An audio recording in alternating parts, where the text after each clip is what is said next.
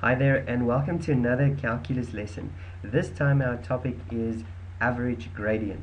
So what is gradient? What is gradient? Well, it's actually very easy. It is a measure, this is loosely defined, I'm sure this is not the actual definition, but it's a measure of steepness. Okay, measure just means it's a number that give us a size value. Of steepness is how steep a certain slant is. Okay, so let me give you a simple explanation. Well, as simple as I can imagine. Okay, so here we have a pair of stairs. Okay, is that what you call it? Pair of stairs? Oh, here we've got stairs. Okay, notice how these stairs have a slope where if I were to be measuring the width of the step and the height of the step, that would be the same. Well, more or less. Maybe my sketch doesn't show it perfectly, but let's say the width of the step and the height of the step is the same. Okay, this would be a steepness of 1. Okay, that would be a steepness of 1. Let's use m for gradient. So this would have a gradient of 1. Okay, now if I were to have stairs that look like this, for every one step I go forward, I go 2 steps up. In other words, the distance of the width is half the distance of the height, or the height is double the distance of the width. Okay, so there we go. Really trying to do neat steps, but here you can see if I were to place a ladder maybe so that it touches the vertices of all the steps. Okay, this ladder would be steeper than that ladder, and this ladder would have a gradient of 2. Okay, and now if I were to have steps where the width is double the height. Okay, so in other words, you can take 2 steps before you have to take another 1 step up. Okay, there we go. And we were to put a ladder line on here. Okay,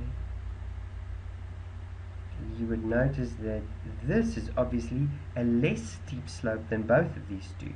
Okay, even than 1, and this would be a slope of a half. Okay, now in all of these, if I go from left to right, I'm heading upwards. Okay, and that is why they are all positive numbers. So when my gradient is positive, then from left to right I'm heading upwards. Okay, so in the reading direction my line ends up going upwards. Okay, if however I had that my gradient was equal to -1, this would have just been the same ratio. In other words, the same, well, we'll get to the ratio in just a minute. Okay, it would be the same steepness but downhill. Okay, so there we can see this one would be the same steepness but downhill. So 1 step forward, 2 steps down, 1 step forward, 2 steps down, 1 step forward, 2 steps down. And of course the same with this one. This would be steps going downwards in the reading direction. So 2 steps forward, 1 step down, 2 step forward, 1 step down, 2 step forward, 1 step down. Okay, so this is just a loose definition of gradient, but how do we actually get that value, this to that half? Well, what I hope you've noticed so far is that the gradient m is the ratio of, we take the height and we compare it to the width. So we take the height is the height of the step, so height of step divided by the width of the step. Okay, the height of the step divided by the width of the step. So for example, here we can see that the height and the width is the same. So in other words, whatever the height is, let's say the height is x then the width will also be x. That's why we get 1. Here we see that the height is twice the width, so in that case we got that whatever the height is, if the height is, or let's say with whatever the width is x, the height is double that, that's 2x, and that gives me therefore 2. Here we can see whatever the width is, okay, whatever the width is, the height is half of that, or whatever the height is, the width is double that. So let's say the height is x, then the width is 2x, okay, and that cancels to give me a half. Okay, I think you get the idea that it is a relationship. The gradient is the relationship between the height and the width. Now if we were to talk about 2 points on the coordinate plane, okay, so here is 1 point and there is another point, and I want to know what is the gradient between these 2 points. In other words, I mean I am connecting these points with a line, and I want to know what is the gradient of that line. Then it is simple. All I need to do, the gradient is the height divided by the width. Okay, so imagine this is a step. These are my steps, and I want to know what is the height divided by the width. Okay, so the height divided by the width. Now how will I get the height? Well, this will be a set of coordinates. This will be x and y.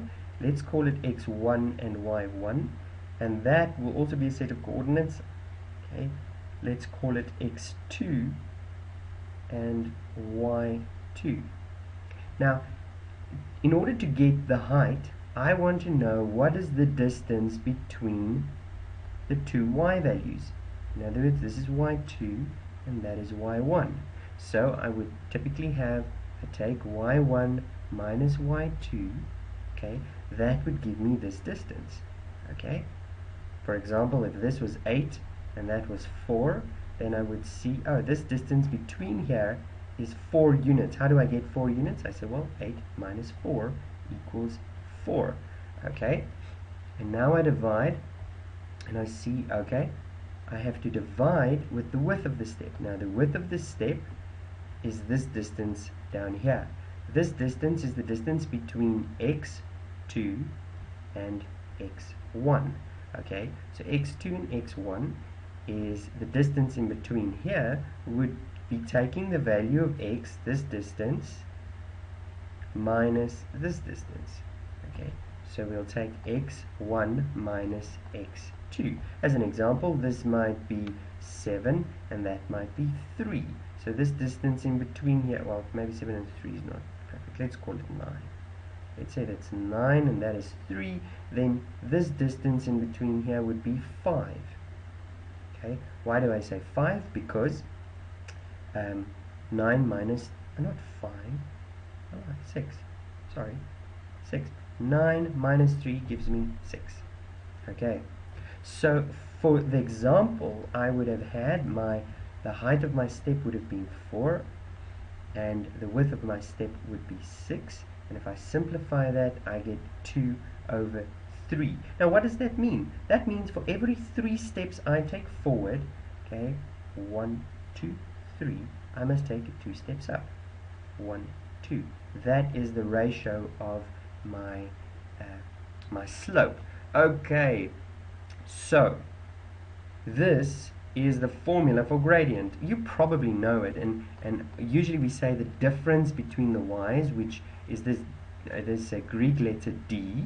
Okay, that's delta, stands for difference between the y's divided by the difference between the x's. Remember, difference in maths means subtract.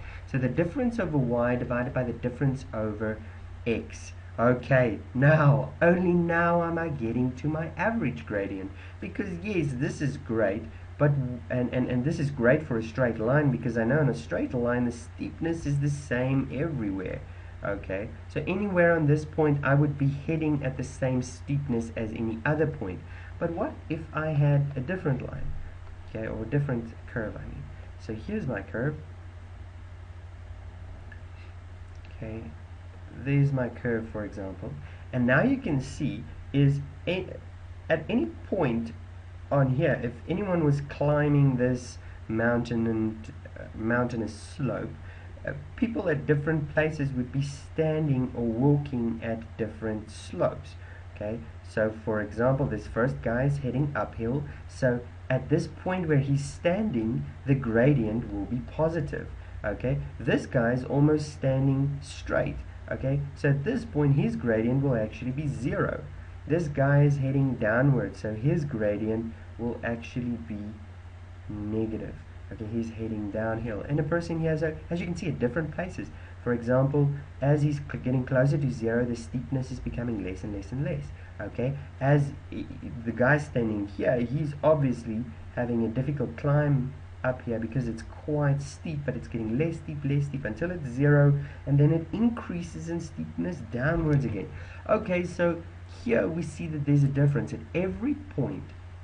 Any x value you give me, if you give me that x value there, I will be able to get a different gradient at this point than the x value at this point. Okay, those 2 points will give me different x values. This is, different steepnesses. Okay, so one thing that we now can go and do and say, okay, let's compare what is the average slope between these 2 points. So this is the curve fx. To find the average slope, what we do is we connect the 2 points with a straight line, and we ask ourselves, what is the gradient of that straight line? Okay, well, if I was able to now cancel all of the rest of the graph, all we'll need to do is find the y value here and the y value there and use our formula. Okay, in other words, gradient is equal to y1 minus y2 divided by x1 minus x2. You can write it the other way around as well. I mean, that doesn't really, not that way around, but y2 minus y1, this is probably more familiar to most of you, but guys, really, it is exactly the same. But either one of these two, well, since they're the same, would be absolutely perfect. But how are we going to find y2? Like, we're given x1 and we're given x2, how can we find y2 and y1? Well, it is as easy as you might think. y1 is simply equal to taking x1 and substituting it into the function. So this function is some sort of whatever. Okay, it doesn't matter what this function is. It really doesn't matter what that function is. All you do is you substitute your x value into that function and you get the y value. Same for y2. This time you just substitute x2 into your function and you find y2. Okay, so that my formula for the average gradient, the formula for average gradient changes slightly. Okay, the average gradient of no, let me not say that. Okay, the average gradient on f between x1 and x2 is then given by m is equal to f of x2 minus f of x1 divided by x2 minus x1. Okay, can you see? The only thing I did with the normal gradient formula was to substitute, to replace y2 with the formula that I'm going to use to get it. I'm going to use f of x2. That's how I get y2, because it isn't going to be given to you. Well, not necessarily. And the same goes for y1. I think this is really simple enough that none of you have any problems at this point, but it is very, very important that you understand it. So please make sure that if there's anything you didn't get, rewind the video, go and check it out again, and I will see you in the next video where we are looking at instantaneous gradient at a point. In other words, how can we go and find this gradient that this guy is walking at that very point? And for that, you need to understand both average gradient as well as limits, which we discussed in the previous videos. I'll see you there and I look forward to it.